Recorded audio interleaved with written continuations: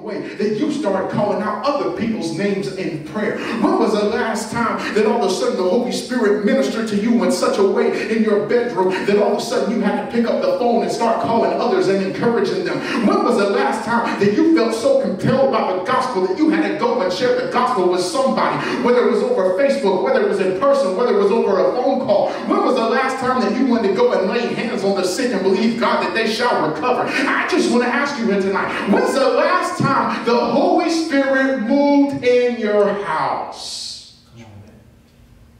Or does he even have your address?